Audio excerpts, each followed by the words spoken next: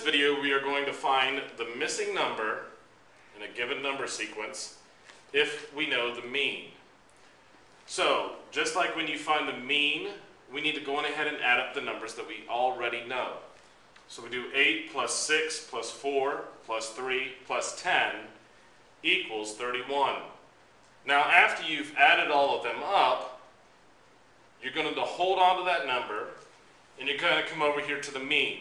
Now, when we figured out the mean, you added up all the numbers, and you divide by the amount of numbers that are in there.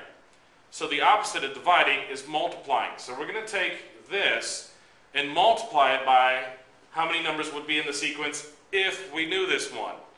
That will give us the sum that we should have when we add all of them up.